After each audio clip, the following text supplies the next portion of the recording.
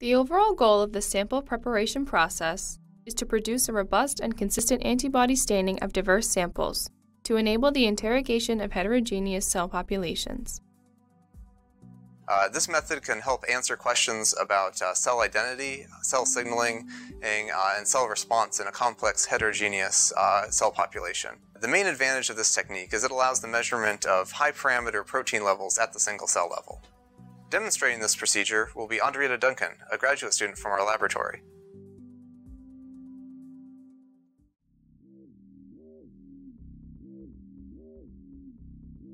For each single-cell suspension sample resuspended at 4 × 10⁶ cells per milliliter in serum-free medium, add 500 microliters of freshly prepared 50 micromolar cisplatin per 2 × 10⁶ cells, and incubate the samples on an orbital shaker with constant mixing at room temperature. After 1 minute, quench the cisplatin with an equal volume of wash buffer and centrifuge the cells.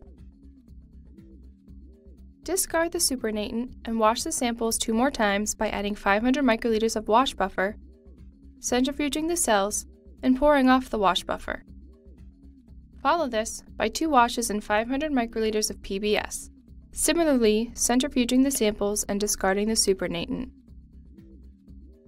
After the second PBS wash, resuspend the pellets in 500 microliters of fresh PBS and fix the cells with 500 microliters of 4% PFA. Pipette the cells to mix. Then, place the samples on the orbital shaker with constant mixing for 15 minutes at room temperature. At the end of the incubation, pellet the cells by centrifugation, pour off the supernatant, and follow this by a wash in fresh PBS.